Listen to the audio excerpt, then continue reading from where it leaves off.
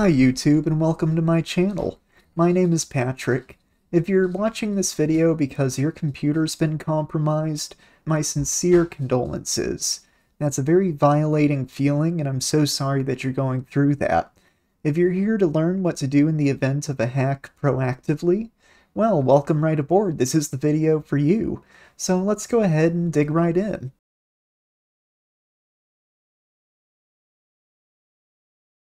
Alright, so first you need to be able to recognize that you've been hacked. This can show itself in a variety of ways. You might notice unusual behavior, like slow performance, and that might mean that something's using your computer's resources behind the scenes that you can't see. Also, if you see programs opening or closing unexpectedly, or your mouse moving by itself on the screen, or something being typed in that you weren't typing, that's another sign that something is amiss and you should probably consider that you're hacked. Another thing to look out for is unauthorized access. If you notice programs on your computer that you didn't install, that should be a major red flag and you should stop and consider if maybe you've been compromised.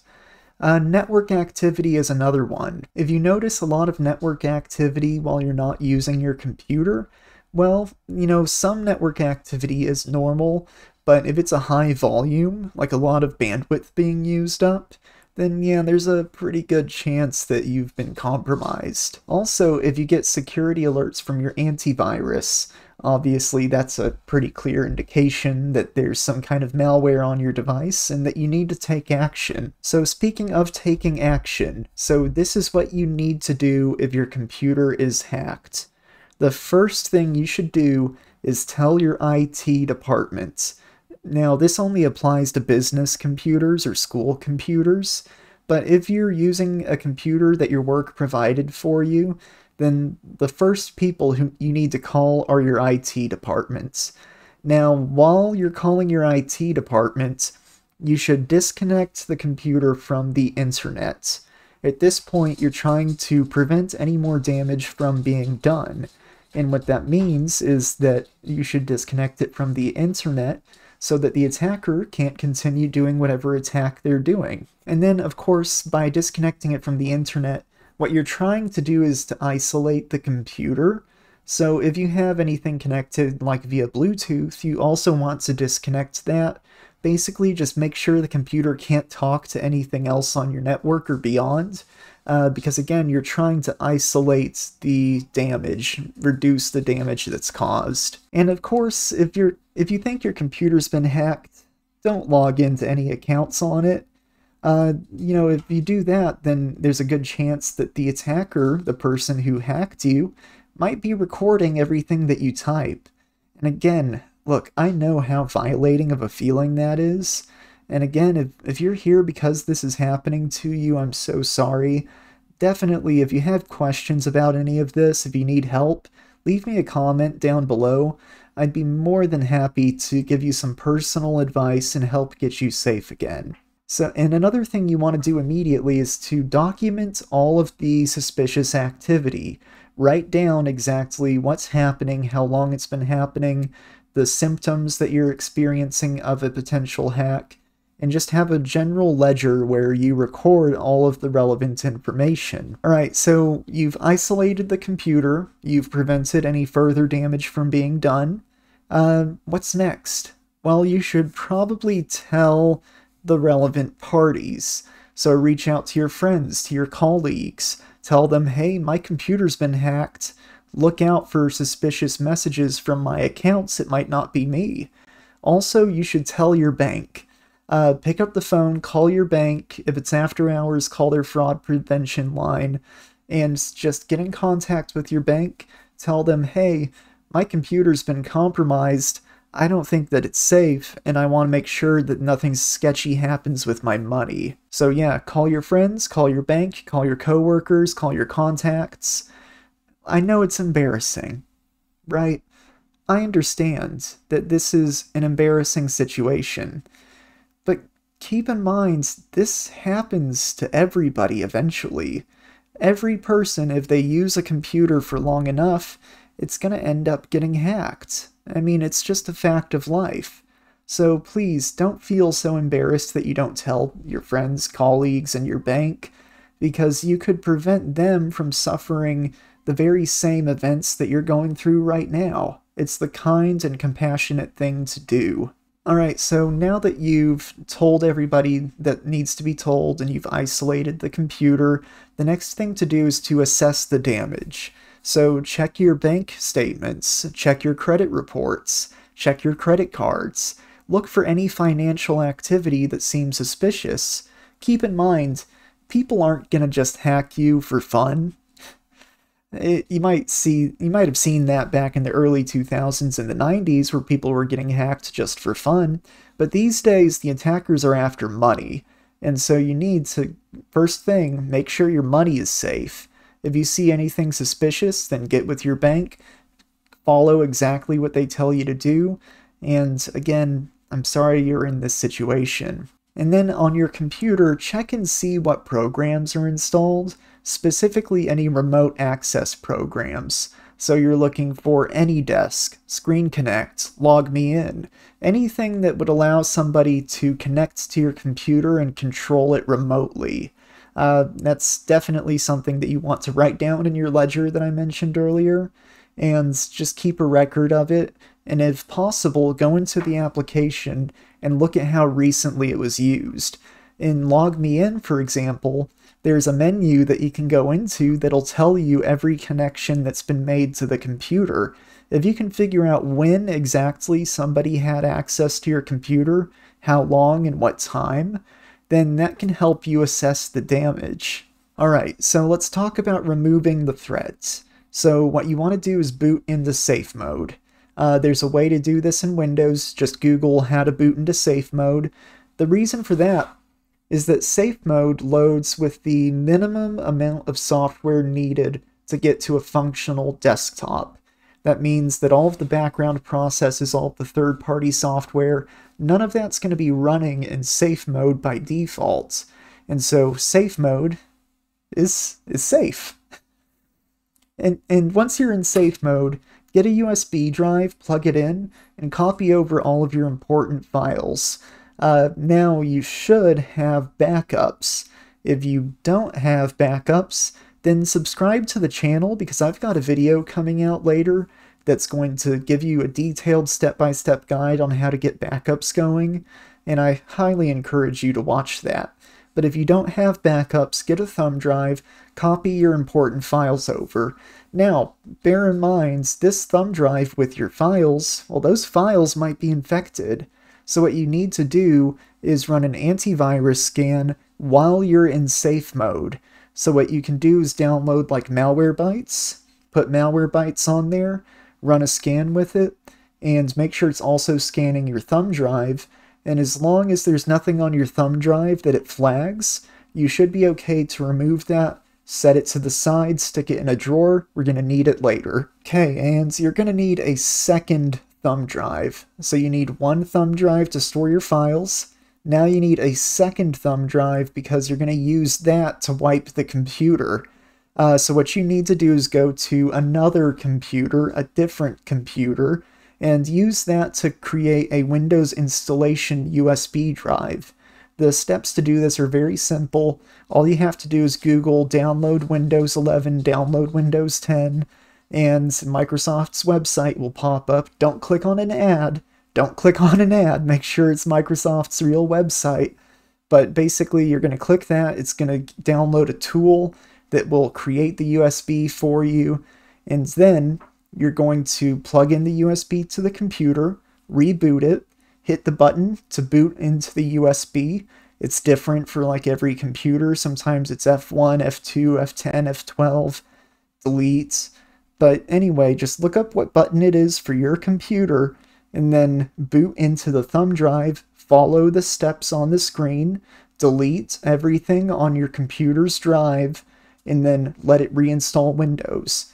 Now, when you do this, you're going to lose all the programs you had installed. You're going to lose all of the data that was in those programs and on your disk. And I get it, that kind of sucks. But the thing is, when a computer is hacked, you have no way of telling how bad the damage is, realistically.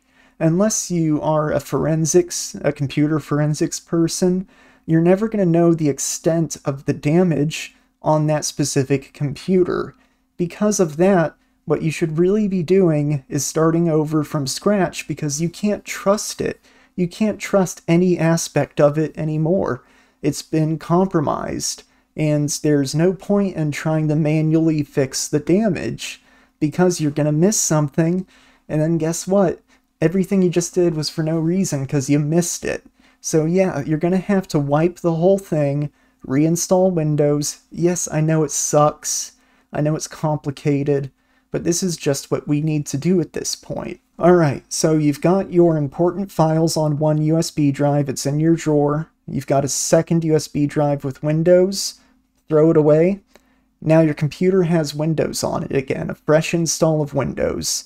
So go ahead and first things first, connect it to the internet and run updates. Make sure you're running updates on it. And then reinstall all of your software. All your programs that you need, you should be able to download them online. Just reinstall them. So something important to do, change the passwords on all of your online accounts. You want to use unique, strong passwords. Use a password manager, please. Don't try to remember a dozen unique long passwords. Your brain is not made for that. The human brain is not good at that. So what you need to do is change all of your online account passwords. And again, I know this is a pain in the butt, but you should consider that the attacker could get into any accounts that you had accessed from your computer. So at this point, yes, you need to go through and change the passwords on all of those. Also, if you haven't already, make sure every online account has two-factor authentication. That's a critical security step these days. If you don't have two-factor authentication already, now is the time to set it up. And then, spend some time securing the computer. I'm not going to go into details on how to do that in this video, but I'll leave a link to another video I made in the description that walks you through everything you need to do to secure your computer. Right, so now you're back up and running, you've copied your files back over from the thumb drive, you've reinstalled your programs, your computer's safe again. So here's what you need to do going forward.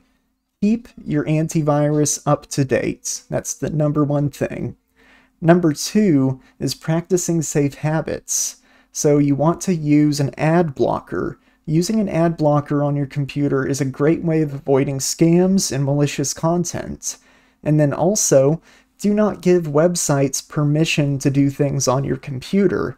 If you get a pop-up saying, hey, random website 123 needs access to your camera, don't give it access to your camera. But really, if the website doesn't need access to something in order to function, don't give it to it. And also, if you get a pop-up on your screen saying that you need to call this number because you have a virus, that's a scam. You're never going to get a pop-up from your antivirus that tells you to call a number. That's just not a thing that happens. So if you see a pop-up that says call this number because you have virus, that's a scam. Someone's trying to hack you. You haven't been hacked yet. Someone's trying to trick you. And then don't just install any old software. Seriously, keep in mind when you put a piece of software on your computer, when you download a program, it's on your computer along with all of your personal information. So do not introduce something to your computer that's not trustworthy. Only install software from trustworthy developers and make sure that the source that you're getting the software from is the legitimate source. And also, for now, keep a close eye on your financial accounts. Again, the attackers do this because they want your money and they want your information. So going forward, at least for the next couple months, keep a close eye on your bank accounts, keep a close eye on your credit, keep a close eye on your credit cards, because that's usually the end game. And also, keep a close eye on your online accounts in general. You may run into a situation where an attacker tries to break into them using the information that they stole from your computer. And when this happens, you don't want to be caught off guard, so keep a close eye on the security activity of your online accounts. Now, legal considerations. I am not a lawyer. I am not your IT department. I'm offering all this information as is. I make no guarantees, but you need to have considerations about legality if this is a business computer. If it's a business computer, you might be obligated to report the attack to your cybersecurity insurance, or you might be required to report it to a governmental body. You're the one in the business, so you're the one who should know who to report it to. But you know, if this is a business computer, then call your IT department first thing. But whatever you do, do not mess up the computer. Do not do anything with it. Just disconnect it from the internet, isolate it, and wait for instructions from your IT department.